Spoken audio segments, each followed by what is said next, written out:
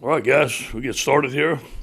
Some positives from the game. Damone Clark, 19 tackles, 2.5 tackles for loss, 1 sack, leads the nation in tackles. 98, he has 98 tackles. So proud of him, and his play was phenomenal. He was all over the field. I thought he played with great effort, showed us great leadership. Neil Farrell had 9 tackles, 3 tackles for a loss, and a sack. That's his most productive game here as a Tiger. He still has some gap integrity stuff to take care of, and he knows that, but very proud of the production of Neil. On offense, some of the things we got to improve. Obviously, scoring on the goal line. When we didn't score down there was key to me in the ball game. -3 in the turnover ratio. We did not get enough turnovers, and we had too many turnovers. Didn't protect the quarterback like we wanted to, and we just couldn't find the seams, and we didn't block their stunts and slants like we wanted to in the run game. On defense, it all came down to gap integrity. Just stay in your gap and tackle and set the edge. Those are the 2 biggest things that we got to improve on coming up this week. Open date, fix LSU first before we move on to our opponent. Our guys are self-scouting today. Tomorrow will be a light practice. Wednesday will be a light practice. Thursday will be the Tiger Bowl. Thursday and Friday, all our coaches, including myself, will be out recruiting and watching games. Any questions? Hey, Coach, good morning. A couple questions for you. The talk after the game, at least what I'm hearing, is to ask you is about adjustments, halftime adjustments, and maybe a lack of adjustments. Looking at the film, do you feel like you guys could have changed some things? No question. I think that's something that we have to get better at during the game. You know, Jock, you don't want to wait to halftime. I want to get those things fixed on the sideline after the series. Sometimes it's happening, sometimes it's not. But obviously in the third and the fourth quarter, when we're not playing well, we need to do better at halftime adjustments. There's no question about that. Coach, how do you think your assistants are doing, juggling kind of in their brain, wondering where am I going to be working next year, and then also trying to do the best job they can for LSU at the moment? You know, what I see every day, they're doing the best job for LSU at the moment. We have meetings. Everybody's early for meetings. We have offensive and defensive meetings. That door's shut. They're in there. Nothing has changed in the building as far as I know. And hey, Coach, I know you mentioned recruiting just a couple minutes ago. Just what does recruiting look like on a typical open week for you guys? And I guess maybe how does it change this year, if any? Yeah, you know, evaluation. You know, you can't talk to the guys. You got to take care of Louisiana first. We're going to Louisiana. We're going to see some key players in Houston. We go to the school, obviously, talk to the guidance counselor, check their grades, ask the coach how they're doing, maybe see a workout, maybe not see a workout, but definitely see a game. I think it's more or less being visible, and then number 2, still evaluating some prospects out there. But a lot of the prospects that we're seeing are committed to us and or have an offer from us. So it's just a matter of recruiting and going to recruit the coach. Obviously, can't talk to them. Ed, you mentioned after the game that Garrett gave y'all a spark there. Obviously, it was kind of in the score was a little bit out of hand at that point, but do you take the bye week at all to look at that position? No, you know, Max is still out starting quarterback. He was a little beat up. You know, he got hit, and, you know, he made a tremendous play to Trey Palmer. That was a tremendous play, and he took a big hit. And he was getting some hits in there, and I just wanted to give him a break, get Garrett some time. I told Garrett I'd give him some time. But Max is still out starting quarterback, but if there's a chance for us to give Garrett some time in there, some quality reps, we will. And it got to a point there against Ole Miss to where you guys were down to some third-string guys in there in the secondary, you know, with injuries and other things going on. Is there an update on how some of those guys are doing, what the plan on for the bye, whether it be Cordell Flott, Major Burns, and those guys? Yeah, Major is not available right now. Cordell Flott won't be available this week for practice. Hopefully he's available next week. I will not know that.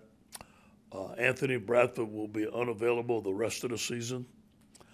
That's the only update I have right now to give you definitely.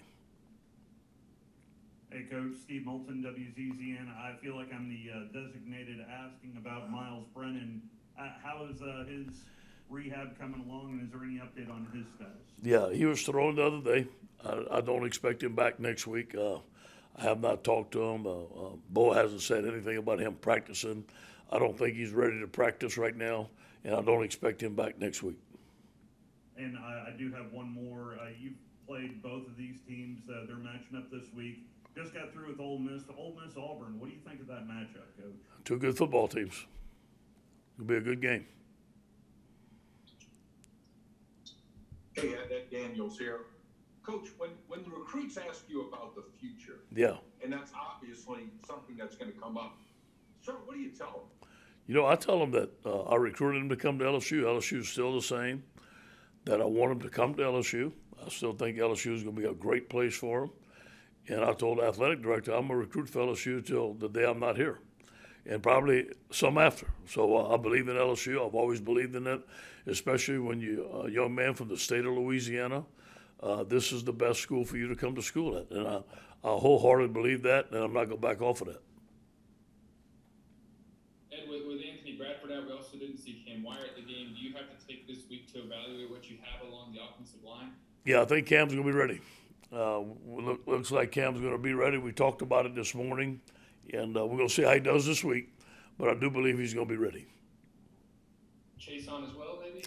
Maybe. Not able to practice in the next couple of days, but I think he's going to be ready for Alabama. Thank you. Yeah, hey, Coach. I mean, we've really gotten to see a lot of these freshman receivers this year. I know we've asked you about them a lot, but just, Malik Neighbors is one guy that I think's come along really the last couple of weeks. What do you like about him and kind of his development over the last couple of weeks and what he can do for us this season? Very smooth receiver, great route runner, has great eye discipline, catch radius, is very, very competitive. And, he also played defense. He's tough. I mean, he could probably start for us at safety. He is an excellent athlete. He's going to be an excellent player here. Hey, Coach, a couple to fill the week, if you don't mind. You talked about Neil and his progression, kind of like Damone. What did you guys specifically want him to improve upon? No. And why do you think he's having such a good season? Yeah, open field tackling, pass coverage. And, Mike, you come out here any Saturday or Sunday, anytime during the day, usually, in the off season, Damone's working out. I mean, he is relentless, and he's worked a lot on his hip flexibility. He's a big, strong athlete, very fast. Now he's working on his flexibility where he can flip his hips and man coverage. And you see it the other day. He's done a phenomenal job on that, and his open field tackling has just been off the charts. That tackle he made on that quarterback on the sideline, and him running that quarterback down was a phenomenal football play. How about Neil? Because he's a guy that, I guess he sat out right last year, Yep. and then had to come back and get conditioned. And, Yep. Just what has he really improved upon? Neil, first of all, he's improved in his condition. He still has a ways to go. He's lost some weight. But you know what? Neil came back hungry. Neil has a great feel for the ball. Sometimes it's great. Sometimes it gets him in trouble. He jumps out of his gap and he makes a big play, and sometimes he jumps out of his gap and the ball goes into his gap. So I think that his awareness, his ability to shed blocks, it's been hard for them to single block him. He has destroyed some single blocks.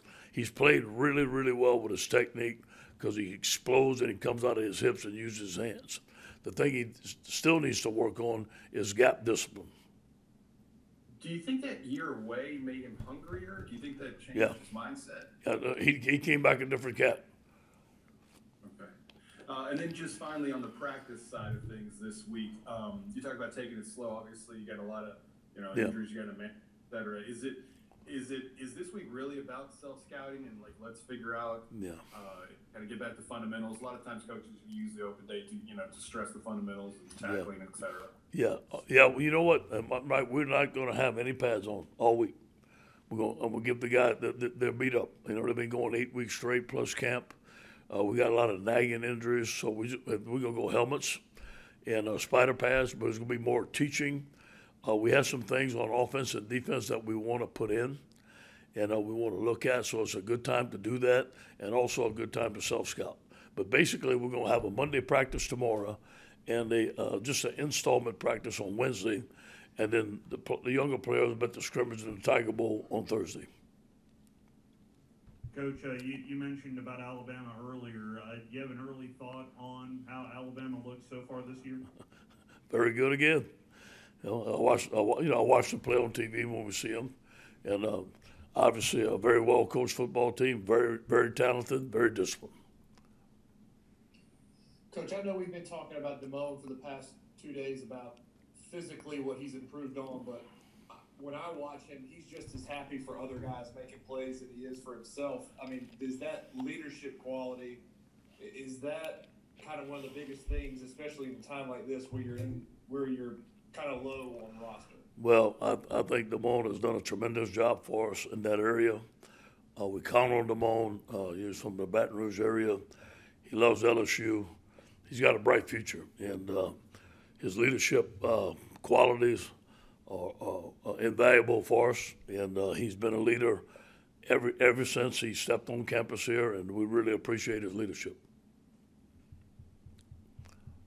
Coach, a lot of talk about Damone today. I'm just curious, what impact has Blake Baker had on him in that regard, and what's it been like to be around Blake as a young assistant coach? What kind of future do you think he has? Yeah, Blake's an outstanding coach, outstanding recruiter. He has a great relationship with his players. I know his players love him. He's a good fundamental coach. He and I went in his interview agreed on how to deliver a blow, how to use your hands, how to lock, peek, and shed. All the things that we teach as defensive linemen that we learned from Pete Jenkins, he was in total agreement with it. He comes from the same family background of coaches that I come from. But the thing that Blake is the most talented at, he knows how to deliver it to his players, and his players believe in him. Thank you.